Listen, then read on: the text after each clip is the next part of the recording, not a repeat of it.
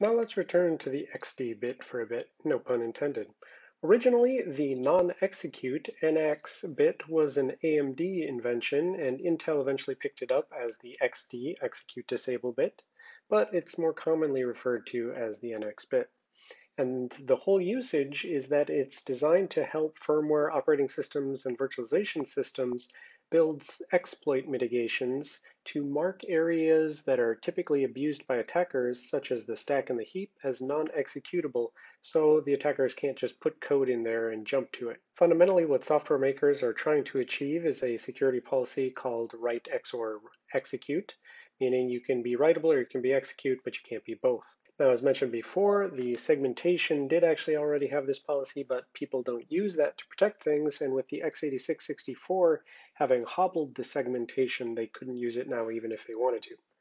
Also, some software projects such as PAX had created W XOR X permissions before hardware support was even available on x86, but this came at a significant performance cost. And so these days, anyone who can does use the NX or XD bit. Now, when it comes to what takes precedence, if you ever see a PTE, PDE, or PD, PTE with the XD bit set to 1, that means that the subsequent memory is going to be non-executable. And specifically, as the MMU is walking through the page tables, it is the first XD bit which is encountered which takes precedence over all subsequent ones. So another way of saying that is the permissions will be the most restrictive as possible. So going back to our shared memory view from before, if the XD bit was set right here, it would mean everything downstream is all going to be non-executable. It doesn't matter if you eventually reach this and it says, oh, executable is fine, or this and executable is fine. This particular page is not going to be executable because all the way back here, it was marked as non-executable. So everything here on this entire page table is non-executable. Now, when the process switches over to here, you might have, this is set as executable, that's executable, that's executable, that's executable. And so these particular pages could be executable, but even though it says executable, executable, executable, when it gets to here, it's non-executable. And so again, these pages are non-executable when interpreted through this page table. So in this entire picture, all of this is non-executable, and this is executable only because everything upstream from it is all having the execute disable bit not set.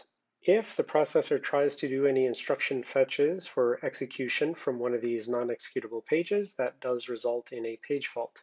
Microsoft's marketing term for the utilization of the XD bit is known as data execution prevention, or DEP, also called hardware DEP because they have a separate thing they call software DEP, but that refers to a completely different technology about structured exception handler sanity checking that really has nothing to do with XD. So either sometimes called DEP or more properly called hardware DEP refers to use of this hardware bit in the page tables to protect against code execution.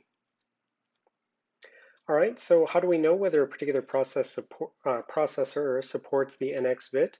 Well, back to this MSR again, and in bit 11 of this MSR is the enablement for whether or not this hardware supports the NX. And furthermore, this is again the thing where it said, oh, but you have to check, bit 20 or bit 29. If we go back to CPU ID, we see that for this particular input value for EDX, bit 20 is the thing that actually says this hardware supports execute disable. So then that EFER register MSR is the thing which an operating system would have to actually set it in order for it to be used.